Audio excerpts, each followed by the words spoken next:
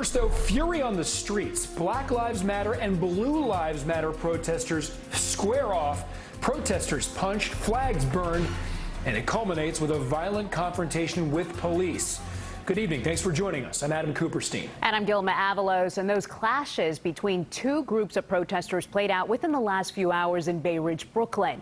And cameras captured a violent confrontation. Video shows an officer shoving a protester who began yelling at him. Then a second officer runs up, fires a stun gun at that man, even though the man kept his distance from officers at that moment.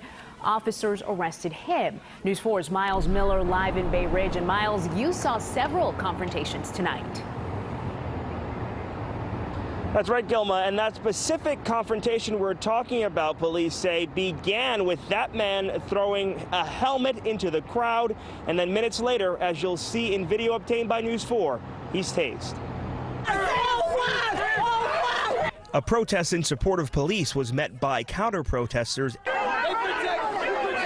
angered by incidents of police violence. As they marched towards the 6-8 precinct in Bay Ridge, the two sides clashed.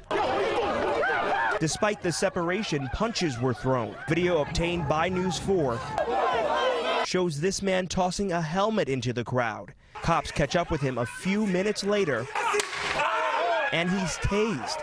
The clash is continued on Shore Road. A man supporting the Blue Lives Matter side punching a woman in her face. He just punched me right in the face and almost knocked me out. Luckily, Black Lives Matter people were here to pick me up and help me. Police taking him into custody, but protesters aimed to block his ride to the precinct, angered that he was not handcuffed, as many Black Lives Matter protesters have been since the start of protests in May. Police forming a line, and eventually the van got through. Then came more clashes. Police specially trained with bikes pushing everyone back.